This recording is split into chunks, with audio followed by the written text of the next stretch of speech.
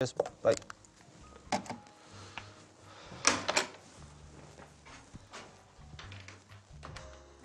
Got a minute? Not really. I've got a couple of dinner bookings that I need to confirm with Eric. Besides, if you're just going to keep on going on about Mum, I've heard it all before. Look, I know I've been a bit heavy. And I'm sorry. That's why I wanted to start again. OK. I'm listening. It's only natural. You should be curious about Mum. Well, you've changed your tune. Yeah, well, I understand how you feel.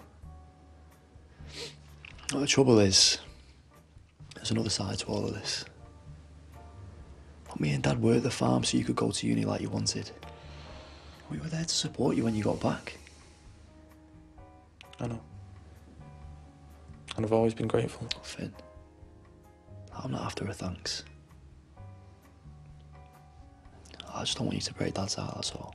Oh, come on, that's just blackmail. But what you don't understand is you would never have had that life if she stayed.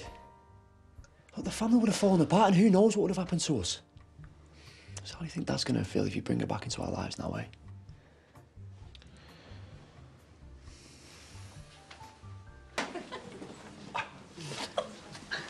Is it a bad time? No, I'm on my break.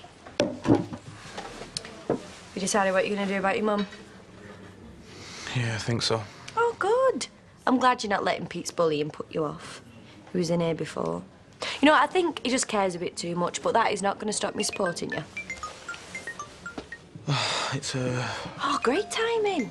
Hey, you can fix up another meeting. You're not going to answer it? What are you doing? Are you really going to give up on her after you've come this far? Yeah, I've made up my mind. I'm going to stick with the family I've got.